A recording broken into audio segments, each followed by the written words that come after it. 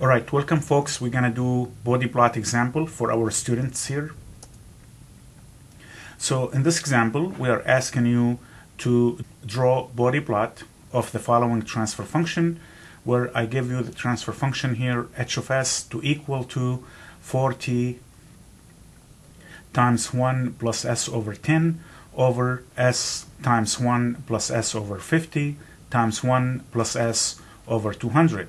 So it is very clear that in this transfer function we have 1, 0 located at 10. We have one pole at the origin, one pole located at 50, and another pole located at 200. And the gain of the transfer function is 40. So the first thing we have to do is we need to plot the magnitude, and when we plot the magnitude of Bode plot, what we want to do is we want to get the magnitude, the 40, we want to convert this gain to dB. So we say that the gain in dB is basically the 20 log of the 40, and when you evaluate this you get roughly 32 dB. Then what we want to do is we would like to use the semi-log graph. This is a semi-log graph to plot the magnitude, and the first thing we need to look at is we need to define the range of the frequency. So we have to think of the range of the frequency, and we need to think two steps ahead of us. The first one is we needed to know that when we do Bode plot, we plot the magnitude and the phase. Then when I wanted to specify the range for the frequencies in the log scale, I need to make sure that I will be covering the range required for the phase. Because the first corner frequency or the lowest corner frequency is located at 10, then for the phase I need to start a decade earlier, so I will make sure that this will read, the first segment here will read 1, then 10, then 100, then 1000, and so on. So this is because I know that the phase must start a decade earlier before the smallest frequency. So when I look at the range of the frequency, I see that it starts at 1, then 10, then 100, and then 1000, 10,000, and 100,000. Now when we wanted to plot the gain in dB or the magnitude in dB, I need to specify the range for the gain in dB. So I need to be a little bit careful. I know that I will start at 32 dB. Then I will have a 0, and the 0 will go 20 dB per decade to the top, and I will do that for roughly about half a decade, because at 50 I will flatten out, I will get another 0. So I would say that I would choose the 0 somewhere in the middle, the 0 dB somewhere in the middle, and then if I will do that, then I will also decide that each interval over here will read 20 dB. So if this is 0, then this is minus 20, this is minus 40, and so forth. If this is 0, then this will be 20, 40, 60, and so forth. So when I do the range in dB, that's what I do, is minus 40, minus 20, 0, 20, 60, 40, and 60 dB. This is very important. That's something you have to think of by looking into the transfer function. You want to make sure that when you do the plot, you have the right range for the frequency and the right range for the dB to cover all the details required in the graph. Then what we're going to do now is we are going to plot each portion of the transfer function one at a time. This is the slowest approach. Once you do that several times, you will be able to use a faster approach to do the Bode plot for the magnitude. So let's go over the first approach, where we're gonna plot each segment independently, and then we're gonna add all those segments together to have the final graph. Once we do that, then I will show you the faster way or the shortcut. Anyway, so the first one will be the K, and the K here is 32 dB. So we're going to come to the 32 dB, which is somewhere around here. So this is where is the 32 dB, and we're going to have a straight line. So when we do the line, that's what we have, 32 dB. That stands for the gain of 40. That gives us 32 dB. Then I'm going to come to the 0. Now the 0 will have a corner frequency at 10, so I will start at 0 dB and I will continue at 0 dB until I hit 10, and once I hit 10, then I will read a straight line with a slope of 20 dB per decade. So it is very important that the slope of the line will be 20 dB per decade, which means that the line will break at the corner frequency at 10, but it will read 20 dB at 100, and it will read 40 dB at 1000, and so on. So now we end up taking care of the corner frequency at 10, which gives us a 0. And as you see that, you start from 0 dB until you hit a 10, and then you read 20 dB per decade as a straight line. Now we're going to come to the pole at the origin. Now the pole at the origin will pass the frequency of 1 radian per second at 0 dB, and it will have a slope of minus 20 dB per decade. So the pole at the origin will have this straight line where it will have 20 dB per decade, and it passes through the 0 dB at 1. Now when we move to the next pole will have a corner frequency at 50, so I have to come to the frequency at 50. This is 10, 20, 30, 40, 50. Here is the corner frequency at 50.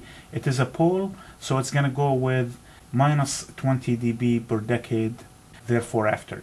So let's do the plot for this one. So you can see that it goes straight until it hits the 50 radian per second. The frequency equals 50, right? 10, 20, 30, 40, 50, and then it goes 20 dB per decade from now on. The last corner frequency we have, it's a pole at 200. So I will locate the frequency where it will read 200. So here is the 100, that will be the 200. So this is the 200 corner frequency, and it's going to go again with as a pole, so it will be a straight line with a slope of minus 20 dB per decade. So when we do that, that's what we have. And now we end up plotting the Bode plot of each individual segment separately. Now when we do the magnitude and we wanted to combine all those graphs, we have to add those lines algebraically. So when we add the lines algebraically, we add the offsets and also we add the slopes, right? So when we do the addition algebraically, I know that this is the offset where I read 32 dB, and then I have a straight line that goes with minus 20 dB per decade because of the pole at the origin, so this will continue forever. So all what I have to do is I have to offset this line, which reads minus 20 dB per decade, to 32 dB, so it will go somewhere around this area where it's gonna pass the 32 dB at the frequency equals 1. And this will continue going until I hit the first corner frequency, which is 10. Once I hit the 10, then it will flatten out. So let's draw this line where I will read minus 20 dB per decade until I hit the frequency 10. So that's what I have here, is a straight line with minus 20 dB per decade until I hit 10. Now, this line has a minus 20 dB per decade continuous, but I'm going to add to it a 20 dB per decade. So minus 20 dB per decade plus 20 dB per decade, when you add the slopes, it will give me a slope of 0. So I will have a flat line until I hit the next corner frequency, which is located at 50. So now I will have a straight line until I hit 50, and then I will have, from now on, I will add the slopes. I have 0 slope, and then I'm going to subtract 20, and I will keep doing this until I hit the frequency 200. So when I do that, that's what I have, is a minus 20 dB per decade until we hit the frequency 200. And now I'm going to add to this line, which has a slope of minus 20, then that will give us minus 40 dB per decade slope, and that's what we have. So this is the Bode plot that we have. If I delete all other segments, I will end up with the Bode plot that I want. This is the magnitude plot for this transfer function. Now, we can do this plot the faster way. If I practice doing Bode plots over and over and over again, I can do Bode plots straight from the transfer function without drawing all those segments and without adding them up. I can do that in my head because the concept is very easy. You add up offsets and you add up the slopes, and you do that at the corner frequencies. So if we delete everything and we will start doing the whole graph from scratch, I know that I will start at the gain of 40, which is 32 dB. So I know that I will have 32 dB this way. But because I have a pole at the origin, then I'm going to have a straight line of minus 20 dB that will pass the 32 dB per decade at 1, right? Because I added actually the two graphs now, the 32 dB and the minus 20 dB from the pole at the origin. And I will continue doing this until I hit the first corner frequency, the first next corner frequency located at 10. So I will have a straight line that will pass through the 32 dB at 1, and it will continue going straight line until I hit the frequency 10. So when you do that, that's what you have. See, it's very easy. You took care of the first segment this way. And now at 10, I end up having a 0, and the 0 adds 20 dB per decade. So the minus 20 dB will add plus 20 dB, that will give me 0 dB per decade. So I will end up having a straight line with 0 slope. So that will be a flat line, and that will continue until I hit the next corner frequency. So the next corner frequency is located at 50. So I will have a straight line until I hit 50, and that's what I have here. Once I hit 50, now I'm going to add a minus 20 dB per decade slope because it's a pole at 50. So I will have another straight line that will go with a minus 20 dB per decade. You add 0 to minus 20, it will be minus 20. And this will continue going until I hit the next corner frequency, which is 200. So when I do that, that's what I have, is a straight line with minus 20 dB per decade until I hit the 200. Now I have another pole, so I have to add another 20 dB per decade. So that becomes total of 40 dB per decade. So in this part of the example, what I end up showing you is I end up showing you that you can do Bode plot straight from the transfer function without drawing the segments of each part. Now, to come up to this level, you have to practice Bode plot several times. So the more you practice Bode plot, the easier it will be for you to do this plot very quickly. So I always tell my students that practice Bode plot over and over again, and then this problem becomes easy for you to do. So if you have a problem like this in the exam, you should be able to complete this problem in a very short period of time. So this is the first plot, which is the magnitude. The next plot basically going to be the phase. Now when we do the phase, we need to see total number of zeros and the total number of poles in this transfer function. For this transfer function, we have 1, 0, and we have 3 poles. So the final angle will be the number of zeros minus the number of poles times 90 degrees. So here we have 1 minus 3, that will be minus 2 times 90 will give us minus 180 degrees. So we know that the final angle will set at minus 180 degrees. Now if we go to the semi-log scale, that's the semi-log scale, we already took care of the frequency range from the previous plot. We said that it will start at 1 because it should be a decade before the first corner frequency. The first corner frequency is located at 10. So a decade before that will be 1, then 10, 100, and so forth. Now when it comes to the phase, we have to be careful, right? We know that the final angle will be at minus 180 degrees. That's something we discussed. But also, because we have a pole at the origin, we are going to have an offset of minus 90 degrees. So that's where we start. This pole at the origin will start with minus 90 degrees. Then we have a 0 that will go from minus 90 degrees to a little bit up, and then it will come eventually down to minus 180 degrees. But to plot each one of those separately, I have to also include that the 0 will go from 0 to 90 degrees, and each of those poles will go from 0 to minus 90 degrees. The way we're going to do it is we want it to have 90 degrees up, but I want it to have 180 degrees down. So I will start from minus 180 degrees,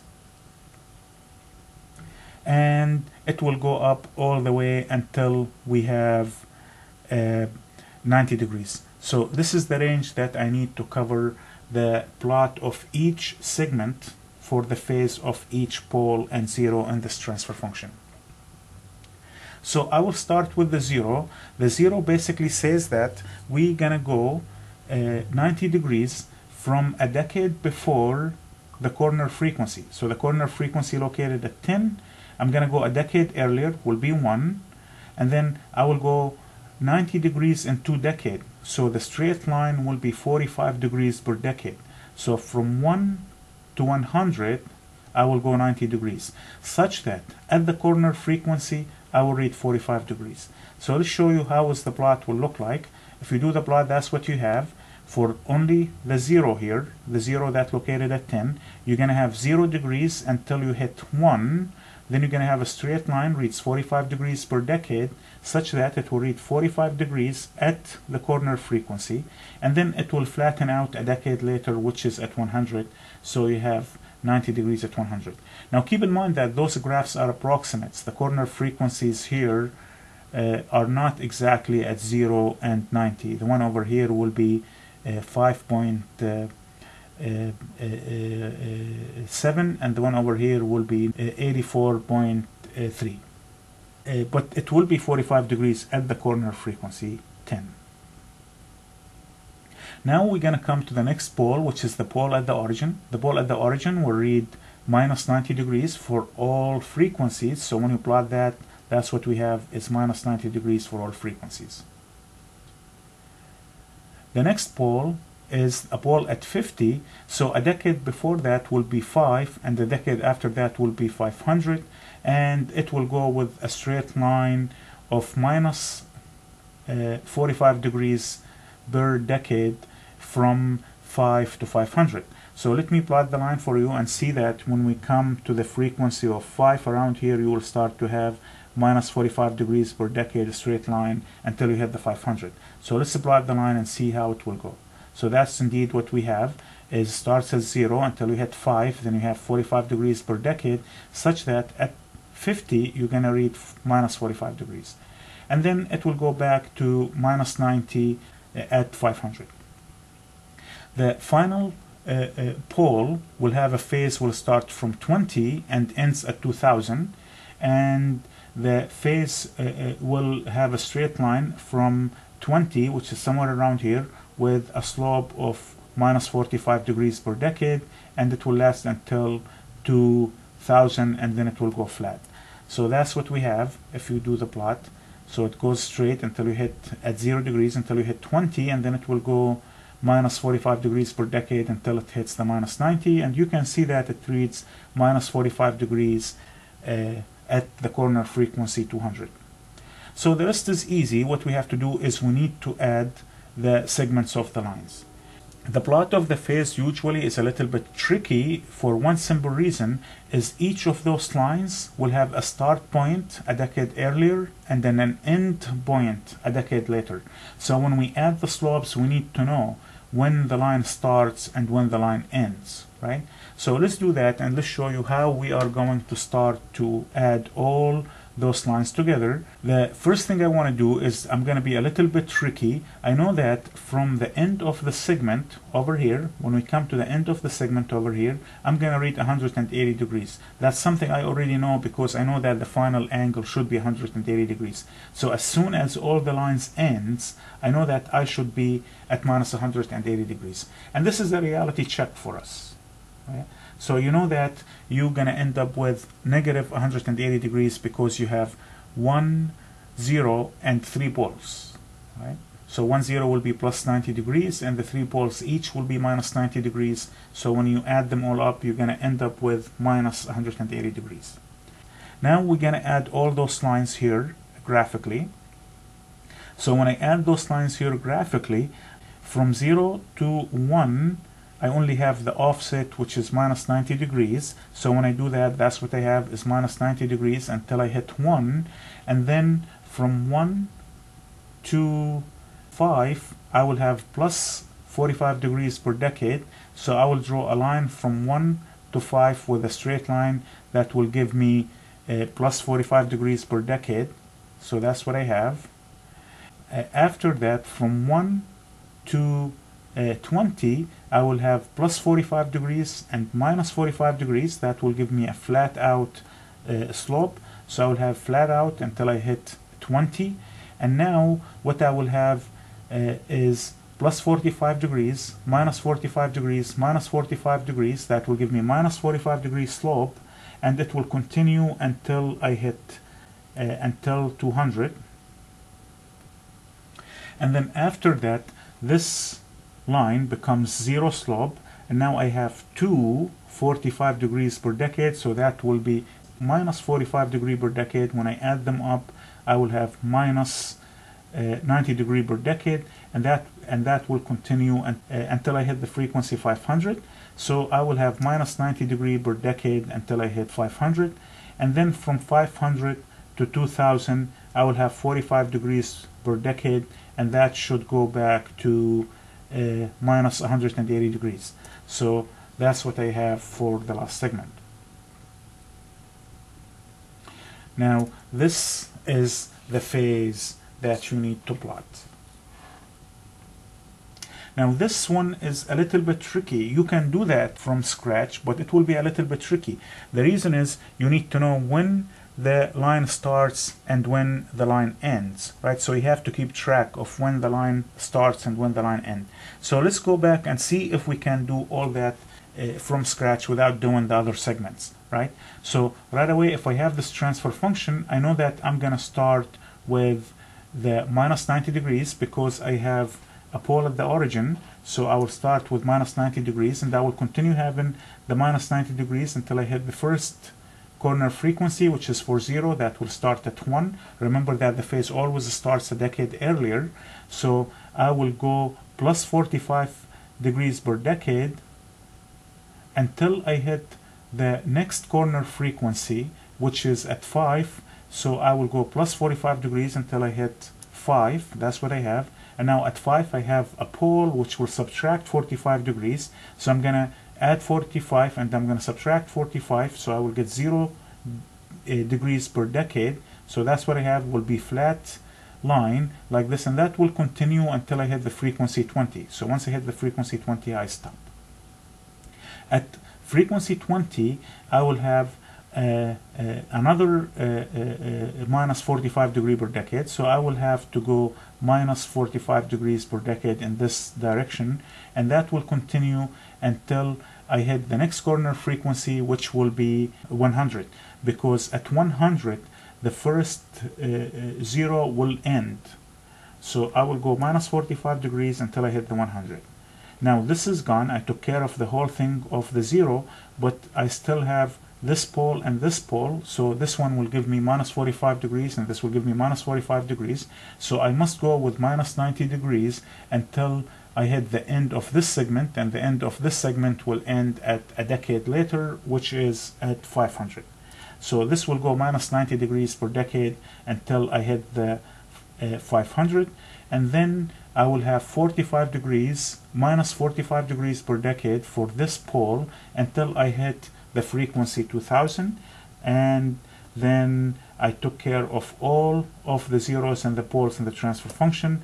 I flatten it out at 100 and at minus 180 degrees.